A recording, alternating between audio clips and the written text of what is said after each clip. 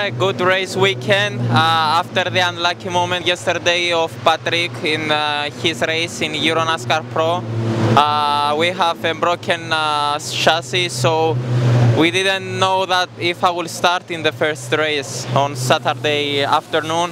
I want to thank the team that they bring the car in one piece and they fix the chassis somehow. At least we have a third place yesterday, another third place today with a lot of safety cars. Some drivers didn't follow also their regulations for the full course yellow.